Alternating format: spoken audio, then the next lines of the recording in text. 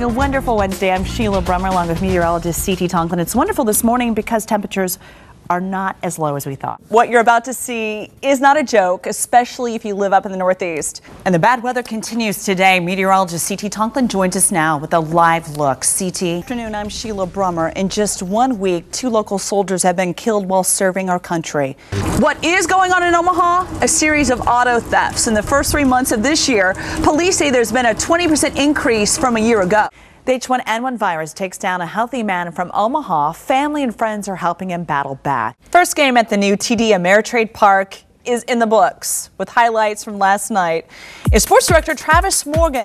Hopefully you're having a thrilling Thursday. 6:30, Sheila Brummer along with meteorologist C.T. Tonklin.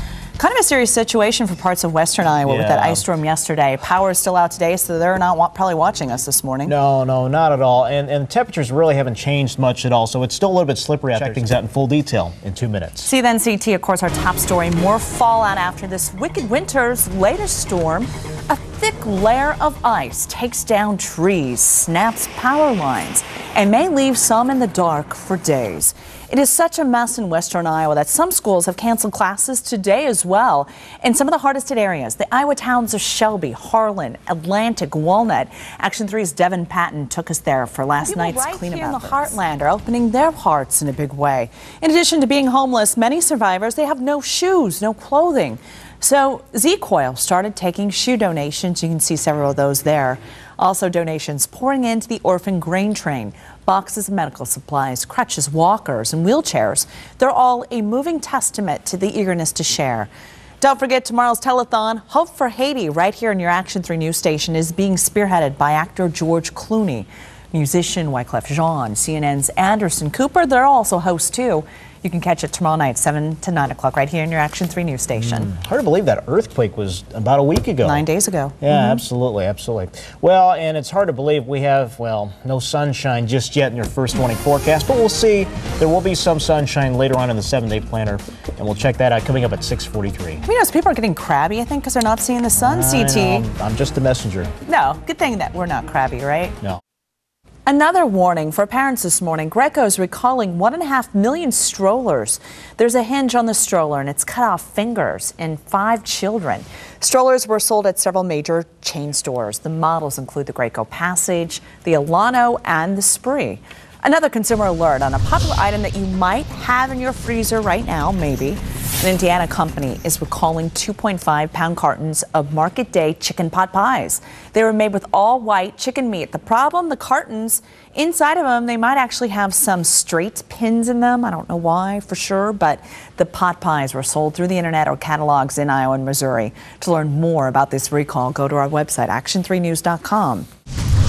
New details in a deadly train collision in southwest Iowa. Authorities have now released the names of the 2 crew members killed over the weekend. Crash happened Sunday morning outside of Red Oak, Iowa. The investigation continues into why a coal train rear-ended another train. Parts of the Midwest dodged a big storm yesterday. Look at this huge twister. It is caught on tape just north of St. Louis, Missouri. Fortunately, though, it just tore through some farm fields in Illinois and no one got hurt. The weekend looks wonderful, though, CT. Not too bad. We lucked out on timing for this one, at least at this point in time. Yes. Excellent forecast for the weekend anyway. All right, even though it was really cold last night, in the 30s, baseball fans are out in full force last night to check out that brand new stadium. KMTV Action 3's Dave Roberts was there for opening night.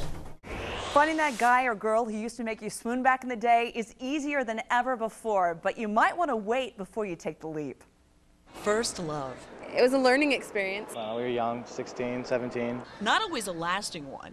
Both of us was heartbroken, and I was like 18 and I was moving out of town, and bye-bye. What do you think about first love? I'm not doing this video. It didn't work out. In this high-tech age, finding the one who stole your heart as a teen is only a few clicks away with websites like Google, Zava Search, and Classmates.com.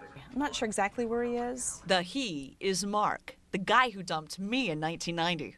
But that romance from 17 years old or younger is very, very powerful, and those are the people that they most return to. Dr. Nancy Kalish researches rekindled love. Before the internet, usually just singles tried to reconnect. They ended up happily ever after 78% of the time. Today, only 5% see success.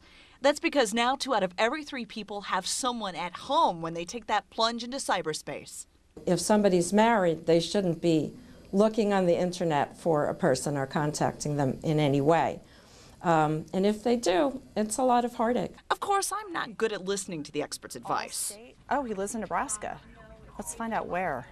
Ooh, Lincoln, Nebraska is where he lives. With my husband's permission, I head out to ambush my ex. Let's check this out and see if he's home. I'm a little nervous.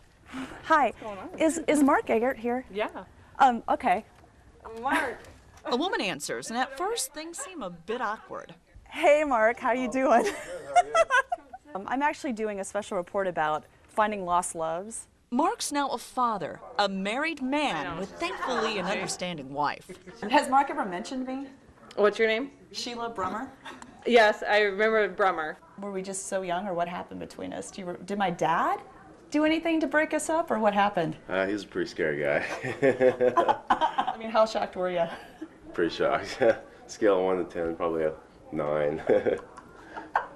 All right, well, good to see you again. This reunion ends with a hug, but that's not always the case with old loves who make new connections. And little by little, they get hooked into at least an emotional affair, if not a physical affair. Dr. Kalish says 30% of people she surveyed still have feelings for their first love.